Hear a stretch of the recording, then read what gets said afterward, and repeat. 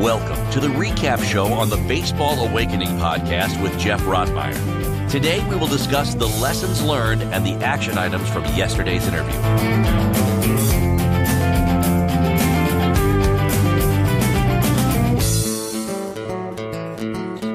Hey guys, Geoff Rottmayer here with the Baseball Awakening recap show, where I share with you the biggest takeaway I got from my conversation with Dana Cavalea, as well as share with you how I plan to implement what I've learned with my players that train with me at my academy in Tulsa, Oklahoma. And again, as I always say, we want to hear from you because different things mean different things to different people. So it'd be interesting to see how you guys interpreted something that Dana said yesterday or something that I'm going to say today. And I'm going to make a show where I read these emails off because we can all learn something from it. So my email is going to be Geoff, Geoff, at baseballawakening.com. So send me your thoughts, your comments, and your feedback. Yeah, so my conversation with Dana started with me asking about his story and making his way into becoming the head strength and conditioning coach for the New York Yankees. And what's cool about it was that this was the job that he wanted. He worked for free for 3 to 4 years as an intern, and he worked his tail off to get the opportunity that he did. You know, when he got home, he worked with kids, did some training with them, but then when spring training came, he went right back to work.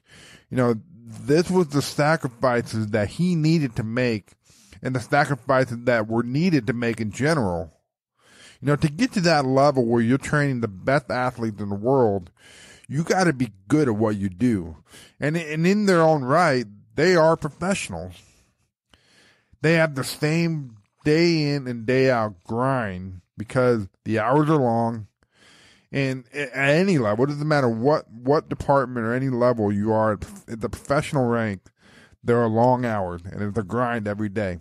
So it's great to tell our kids that if baseball doesn't work out for you and you think you want to be a part of a professional organization, then that's great. There's going to be a lot of hard work. There's going to be a lot of sacrifice that need to be made, just as there was when you played baseball. So while I feel like I know a little bit about the strength and conditioning field and it's something that I enjoy reading about and learning about, it was great to interview someone who has worked with players at the highest level and the process that he used to help these guys maintain a professional athlete. And, you know, currently right now in my facility, we don't do strength and conditioning, although we'd like to change that. But I get asked all the time from parents, what are the best programs for my son? You know, I get asked about CrossFit. I get asked about Olympic lifting. I get asked about yoga. And I think Dana said it best. There's a place for everything, but the key is to get assessed. So this is what I'm going to start telling parents is you need to find someone that will properly assess your son. And then from there, they have to build a solid foundation. And there's nothing sexy about the foundational building process. But if you want to be strong, you want to get fast, and you want to move weight that you haven't thought about, then the foundation has to be there. You got to get the foundation right. So I go on to ask Dana about in-season training. And, you know, the in-season training is going to be different for a guy at that level where they play, you know, 162 games plus spring training plus postseason in X amount of days. So it's going to be different for those guys than it would be for the high school guy or even the college guy. But I like what he said never forget that the number one priority in playing the game is playing the game. The number one priority is playing the game. So your training should never interfere with the guy being able to play a game. Here's the true story. I had a guy one time, and he told me that his coach made the entire team lift super heavy. They were all lifting like, I think 75, 85, maybe 90% of their max within an hour or two before the game. And a lot of guys did not play very well that day, and that got into the way of their game. Now, if this is a part of their normal routine, then that's fine. But to make the entire team do it, man, that's crazy. So your training cannot get into the way of the player's ability to play the game. He goes on to say that as the season progresses and the workload progresses, then the training volume has to go down. But he also said that the key throughout the season is to stay on top of the mobility issues. There's a common belief that the way things are done at the major league level, they're way behind. And maybe this is the case, but it seems with Dana that they're not behind, and he takes an individual part seriously instead of a one-for-all type of program. So this is something that we need to tell kids is that, you need a program that's kind of individualized to you, and that's the problem with CrossFit and some of these weight programs is that everyone's doing the same thing. And I get it, easier. I mean, we're limited on time and resources, but what I would do is I'd go and find a PT that can assess you throughout the year, especially if baseball is really what you want to do. It's easier to stay on top and maintain than to have to start at ground zero all the time. Another thing that Dana said that I really liked was he created what he called the conveyor belt system, where everyone knew what was going on and there was structure.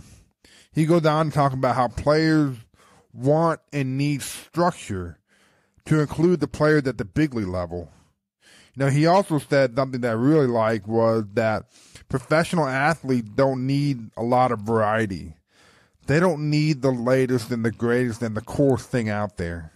His programming actually goes 25 to 30% is the weight training part, and then 70% is the preparatory work.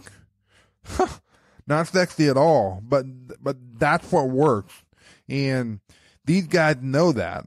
And they will, if it works for them, they'll repeat a routine until it's exhausted. The problem with a lot of people is that they're not willing to stick to something long enough to see the benefit of it. So when you're constantly changing things up, yeah, you may get that initial boost because it's exciting and it's different. But the result will not be consistent and it's not going to be sustainable. So I tell my guys all the time, everything that we do on my plate is a routine. And because we stick to it, they get results. And what we see a lot is the players will go join their team and things will fall apart. And then they come to me and everything looks like it's fine. And why? It's because we have a routine that they follow that allows them to be the best. If they were to kind of take that routine to their team practice or develop a routine or have a routine prior to game and they repeat it each time, over time you'll see the player be more consistent. So that's why it's important for someone like me. I have to get out and go watch these guys play because they do so well in my plays and they're consistent in my plays. So it's all about having the right routine. As Dana said, the routine is the foundation to success. So now I'm asking Dana talk a little bit about the off season and what that looks like. And he says that the first 4 weeks they do nothing. He goes, you have to unplug. Everyone has to unplug at some point throughout the year. This go, go, go, go mentality robbed a lot of people from being the best that they can be because they don't unplug. So, but then he said that once they return to training, it gets back into the movement of things and back to building the foundation. A lot of guys do not want to take care of their foundation work. But if you want to keep improving, then the foundation has to be strong and it has to be stable. So taking a few steps back to ensure that the foundation is strong and stable will allow you to jump forward. This is something that we talk about with our kids, and we do the same thing except for we do with hitting and pitching. You know, as soon as the off season starts, we'll take a step back and we're going to rebuild the foundation and then move forward. So it's kind of the same concept. The foundation part in anything is huge.